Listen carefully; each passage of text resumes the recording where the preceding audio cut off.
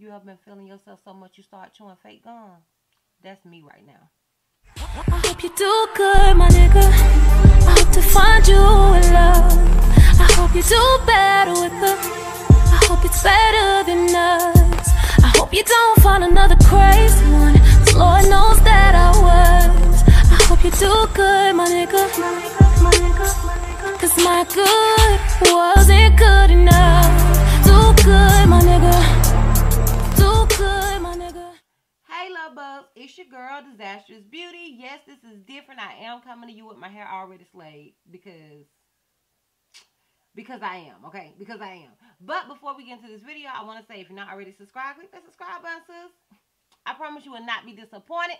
If you are already subscribed, I do appreciate your love and support. If you're not already following me on all my social media platforms, I am Disastrous Beauty on both IG and Facebook. I am Hell to Miss C on Snapchat, and I am Disastrous B on Twitter. Now, this hair, honey, do you like it? Is this your cup of tea? Do you want to know, will you believe that you can slay like this on a budget? Well, let me tell you more about it.